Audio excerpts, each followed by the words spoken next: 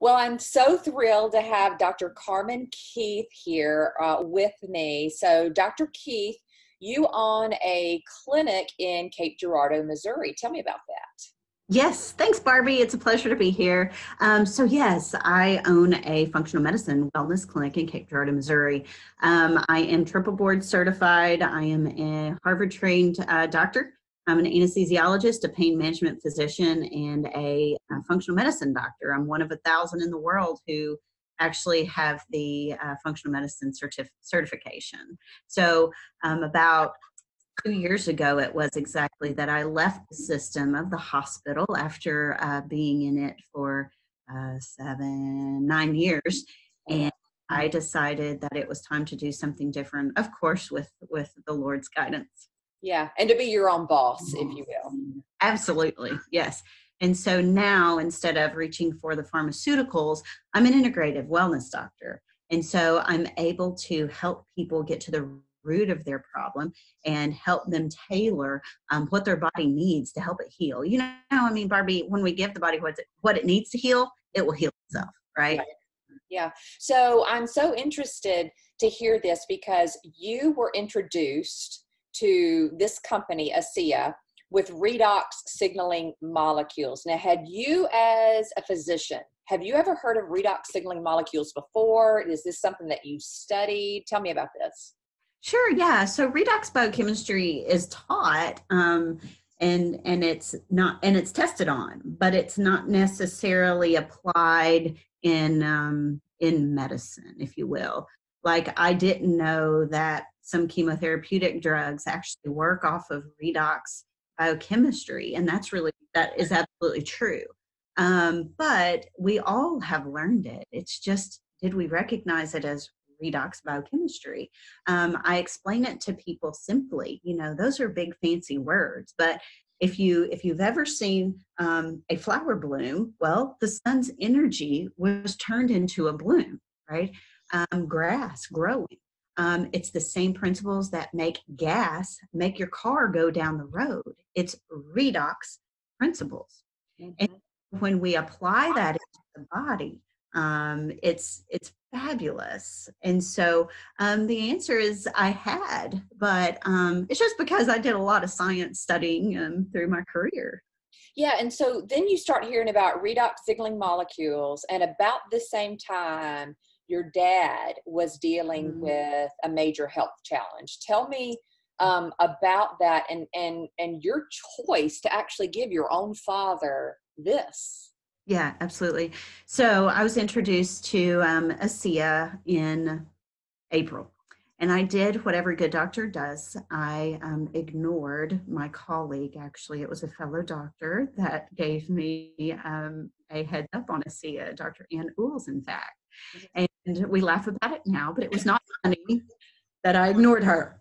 But I did my research. And what kind of tipped me over during that was the consistency of what I kept finding, along with the consistency of listening to the ASEA corporate team and the scientists there.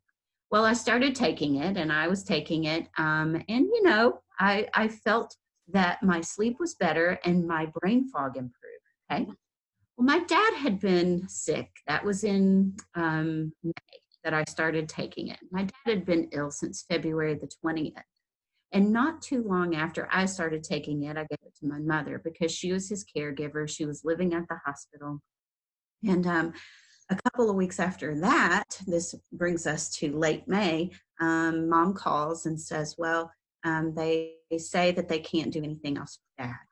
Now, dad had been struggling for that length of time. So literally from February 20th until June in the hospital. Mhm. Had been given a 10% chance of living, 10%. And I don't believe in accidents. And mom goes, Carmen, what are we going to do? And I said, Mom, this is good. This is when I get to start. And she goes, what are we going to do? That blue bottle?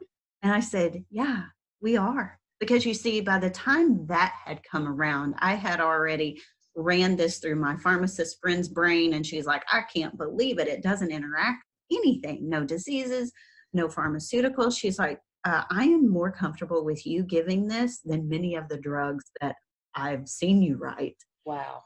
So I simply told Mom, let's get it in his mouth. Let me paint the picture for you. Dad was, he had a feeding tube in his nose. He did not know us. He had not eaten in 5 weeks, and he was basically just existing in this hospital room. I said, Mom, put it on a sponge like you put water in his mouth, and put the Asea on it and put it in his mouth. And so she started doing it. In about a week, he got his feeding tube out and he started eating full meals. Again, he hadn't done that in 5 weeks. The doctors couldn't believe that he kept a whole meal down without getting sick. And at that time, then I said, okay, Mom, keep increasing his volume and keep doing the gel, because I recognized that the gel was twice as powerful as the liquid. So in someone who can't drink, the gel is great. Yes. Putting it on his carotids, we started putting on his belly, we started putting on his spine. And so a week after that, he got out of his chair and he walked 250 feet unassisted. Okay. This qualified him for inpatient rehab. And 2 days prior to that, he was told he would never make it to rehab and he had to go to a nursing home for 3 months. And so he qualified for inpatient rehab and he walked out of there on July the 3rd and came home.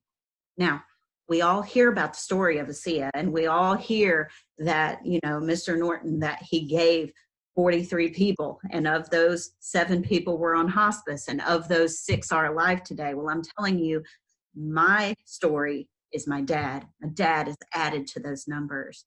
And so Asea provided a healing avenue for my dad and my family that we never would have had. And so understand, Barbie, Asea came into my life for me.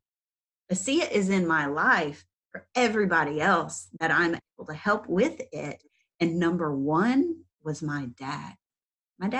And he's doing great. He's able to drive again. The doctors actually call him the miracle man. And this is at a major tertiary care center, like where the guys wrote the textbooks. Okay. But have I told them what we chose to do? Absolutely not. There's no need in that. It's thank you for taking care of my dad. We've got him home now, and on down the road we go. Right? So yeah, it's been incredible. And it's probably because going back to what you literally said just a few minutes ago, you studied it, but not in this particular form. So if we're waiting on our doctor to tell us about redox signaling molecules, are you saying that's probably not going to happen? Oh, absolutely, Barbie. So I'll tell it to you like this, okay? If you're waiting for your doctor to tell you about Asea Redox, you're going to be dead before they do. Just look at the pattern of medicine. It takes 40 years for something to come mainstream. And so, add 40 years to whatever age you are, understanding the average amount of time we live in this country is 79.4 years. So if you're older than that, when you add 40, you're never going to hear about it. Okay. And so that's the beauty of what the Nortons have done with this. They have put this into our hands to help those that our system can't help, right? Think about stem cells. Stem cells, remember Dolly the sheep? That was in the 80s. Yeah. It seems like yesterday. But even that's not mainstream. Even that is still highly, highly debatable topics in medicine. So this has the potential to change the landscape of the healthcare system as we know it. Wow. Period. End of story. Because it's native to the body. And there's nothing else like it. Nothing else like it. And so based on, you're a Harvard Medical School trained doctor, triple board certified. You obviously saw the benefit in joining this company, even with all the training and all the certifications that you have. And I'm assuming that's because with your patients, you want to help them in any way possibly that you can. And for some patients, pharmaceuticals may not work, but this will not hurt you. Redox will not hurt you. That's right. And yeah, so I look for anything that could help one person, right? But I have such a heart for this because it helps someone so close to me. And that really helped me to go, you know what? This can help many more people that I have in my clinic who aren't as severe as my dad is. Remember, when you are up against the wall, right? When you're in those moments of desperation, something falls into your life. It's your choice to use it, and it's your choice not to. And so I just applied principles my dad taught me, which is, if the door opens, you better go in and look around, right? It's safe. It won't harm you. Will it help you? Can't hurt you. Mm-hmm. Yeah, right? And you have to think about, what are your expectations when you start Asea? And I set these with my patients. I have no problems helping patients to understand that this is a great avenue to get you down the road. And I have no problems giving it to my patients at all. But with that and with anything comes expectations. So what are your expectations of this? If you expect that an ailment you've had for 50 years is just going to go away by drinking 1 32-ounce bottle of this, I'm sorry, but that's not a realistic expectation. No. You are expecting to not feel a little worse before you get better. Well, I'm sorry, but that's not realistic because of how the body works. You are in a sick, toxic state. And for that to get better, you have to sweep out the floors. And when you sweep out, the dust is going to fly up. You're going to inhale it. You're going to cough. You're probably going to get a little nose runny, sinus issues. But you know what? It's going to go away when the dust settles, right? And so that's what the Asea. And so we have to recognize what our expectations are of it. And then also expectations of the company, expectations of each other. And I tell people, hey, maybe Asea is not in your life to give you that home run of a health improvement story. It will improve you. To what extent will remain? Because it depends on you. Are you going to stop in the 7th of 8 laps? Are you going to stop when your miracle is just around the corner, right?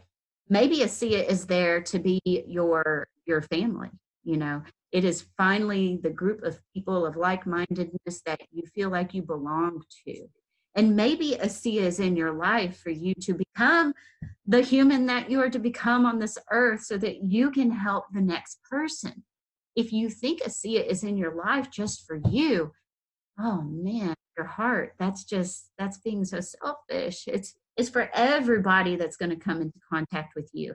And to not share the message, I feel like we have an ethical and a moral obligation to share this message. And no matter what role we are, I happen to be a doctor, but you have to be a doctor to do this. You don't have to be a doctor to understand I have a choice in my health and I choose this for right now. Well, and that's the last thing that I'll mention to you, Carmen, before I let you go is if you don't tell somebody about Asea Redox, somebody else will suffer. Is that kind of how you see this? That if you're not telling other people about this, whether as a non-physician or as a physician in your everyday workplace, somebody down the line will suffer. Right, and that's true. And so it's just up to you to be the messenger. We're messengers of all sorts of things. We're messengers of good movies, of a good restaurant in town, of a good doctor. We all talk. It's all word of mouth. And so why not open your mouth and say, you know what, this has helped me in so many ways. What I will advise people not to do is not to go to their doctors and, for lack of a better term, throw up on them, because you're not going to single-handedly get your doctor to change the way that they practice. It's not going to happen because of the system that they're in. But for someone like me who has decided to unplug from the system traditionally, we are the ones who have capability to reach those in the health seeking industry there. So just, go to your doctor, get your good results and say thanks. And hopefully they'll say, keep doing what you're doing. See you next year. Yeah. Great. Well, thank you so much, Dr. Carmen Keith, for spending a little bit of time with me with this short interview. Oh, you're welcome, Barbie. My pleasure.